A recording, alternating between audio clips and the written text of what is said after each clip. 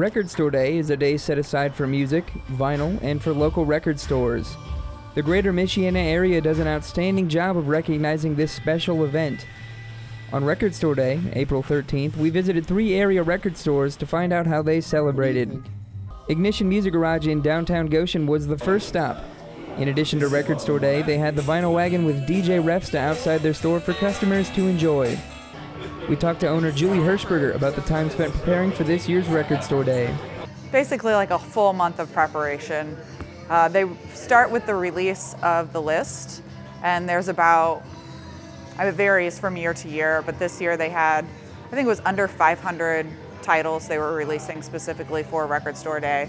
So looking forward to next year for sure.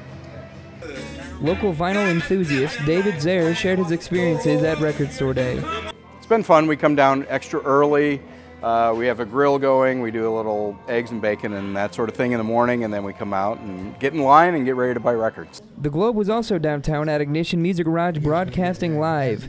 We interviewed morning show host Riley Friesner on what it's like to broadcast from Ignition. It's a lot of fun. It's a lot of fun. I'm not gonna lie. There's a little bit of high pressure because everyone in the store is listening and watching. And normally I'm used to being in a room by myself, essentially talking to myself.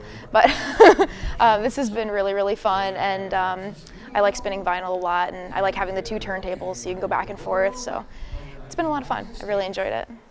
To end the day, we visited Karma Records in Warsaw and Orbit Records in Mishawaka to find out what other record stores were doing to celebrate Record Store Day. Reporting for Globe News, my name is William Troyer.